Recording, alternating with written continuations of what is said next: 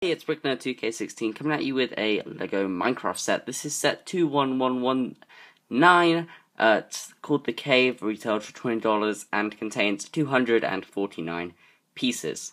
So, yeah, this was the cheapest of the first wave of Minecraft sets, and it was also the cheapest way to get the zombie and the spider minifigure, who only came in the mine. I believe that was the only other set they were in. Steve comes in every set. This time he gets an iron pickaxe and some other accessories, and we'll take a look at them later. But first, let's dive right into the main build. So, taking a look at the cave, first off, there aren't very many play features, except for, because they want to leave it all up to your imagination, but you can take off many of these blocks, and they just pop off. They're attached by a 2x2 jumper plate. And you end up making a lots of bricks, but that's fine because it just allows for more play to be able to take them apart. So yeah, this cave looks to be a naturally generated cave, judging just by how open it is, and you've got the grass out here. Probably some naturally spawning water and lava. Now the lava is very low resolution. That's just because they're using the standard 1x1 blocks in there, but you do get two nice translucent orange bricks, which are really nice. They use these slope bricks just to get that nice angled bit, and obviously some natural forming obsidian due to the interaction between water and lava. But yeah, there's also a ladder leading up there to a little chest. I doubt it's naturally generated. I don't know if you get naturally generated chests in caves, besides in dungeons, but this isn't a dungeon. But you can open it up. It's in the nougat color, and you just get a piece of bread. Any minifigure can hold the bread by the back. If you've seen how LEGO bread works, just like that. And you also get two torches. There's one up here and then one down there. Now the last accessory is the bucket. It's a grey bucket with a tan handle. So you can attach that to any of the studs, and if you look in the water and lava, there are just some one studs, so you can put them in the bucket, have either a bucket of lava, or you can take that out, or you can have a bucket of water, and that's just a translucent dark blue stud in there. So yeah, and then of course Steve or the zombie could hold this bucket of water. Just like that. Looks pretty good. But yeah, it looks all it's all very much to scale, pretty much for the most part. But typically in Minecraft, 2 blocks is the height of a player. Obviously, in this case, that is not the case. That's technically 2 blocks. I mean, 2 blocks is probably like this high. But yeah, there are a few inaccuracies, but yeah, you get some ores, and we'll take a look at them closer. The last thing you get is this TNT, which is just 2 printed 1x2s with a red jumper plate, and then a round black one at the bottom. And you can put that anywhere. You can pretend to blow stuff up with it.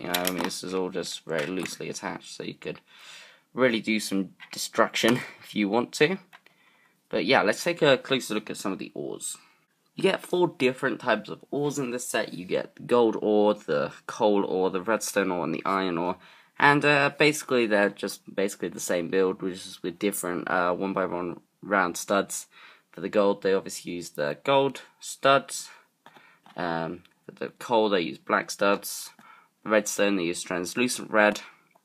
And for iron, they use tan, which is a brighter tan than it should be, but that's just so it will stand out in the dark colors. If it's dark when you're using it, it doesn't look like black, which it would look like if they had used brown or a darker color.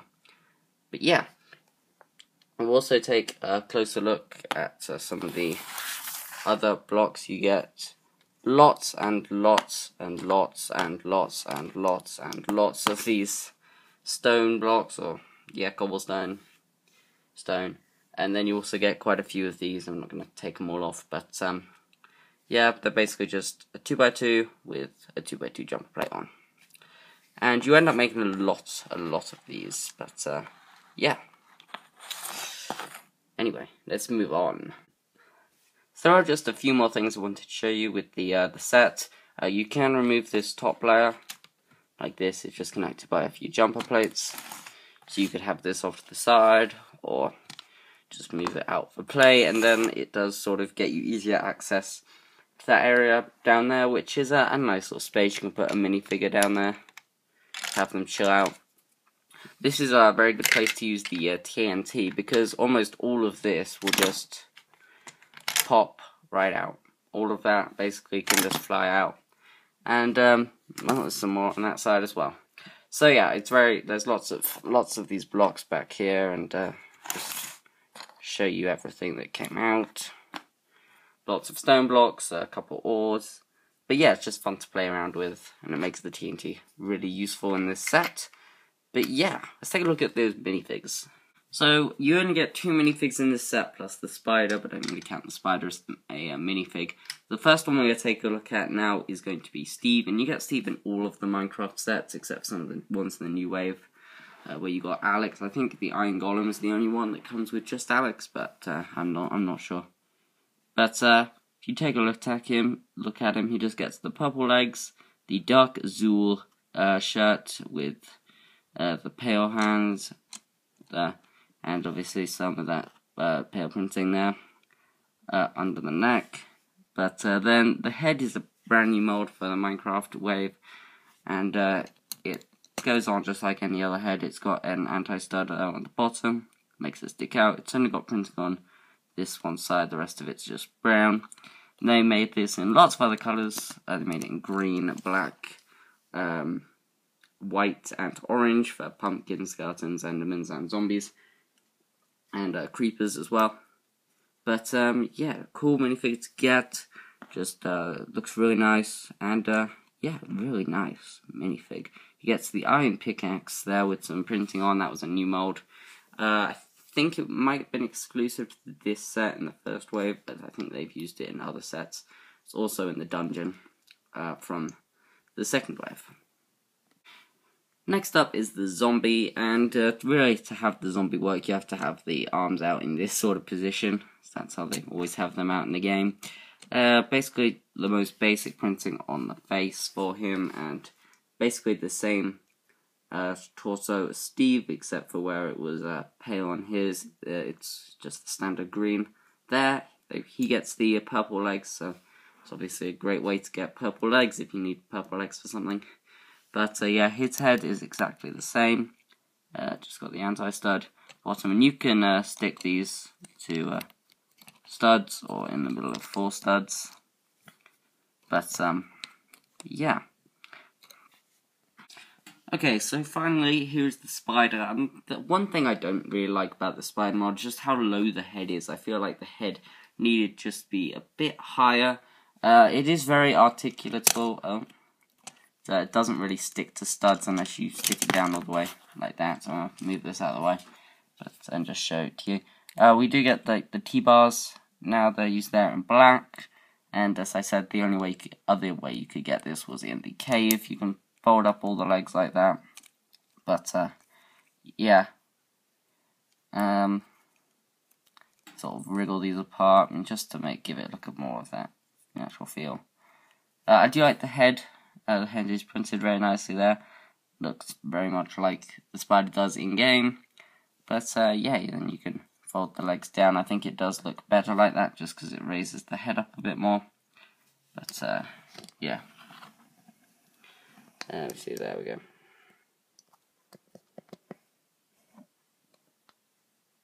There he is, down there. And yeah, he can wiggle around. He is also just a bit big. I wish they'd sized him down, but I think for a brick-built mob, he's a pretty good size. Unless they made like a whole new mold. But yeah, that's it. So just one more thing I want to show you, and then we'll get to the final verdict. Now, in the instruction manuals, they do give you rebuild inspiration, and they give you just like basic instructions. You take off those 2 parts, and then you build basically that, and that's what it looks like. But yeah, this is what that looks like when it's done. That's just another way you could set it up, just for, you know, increased play. It's very easy to build. It'd be easy, basically just build that, and I just put the chest up there. Didn't really say anywhere to specifically put it, so yeah. But overall, this is a really nice set. Definitely for $20, definitely recommend getting it. I don't know if you could get it anymore, but I'm sure you can find it in stores somewhere. But it's a really great set. I'm going to be reviewing the the dungeon set next, which is another $20 Minecraft set, and then do a comparison on which one is better. So be looking for those. They'll be coming soon.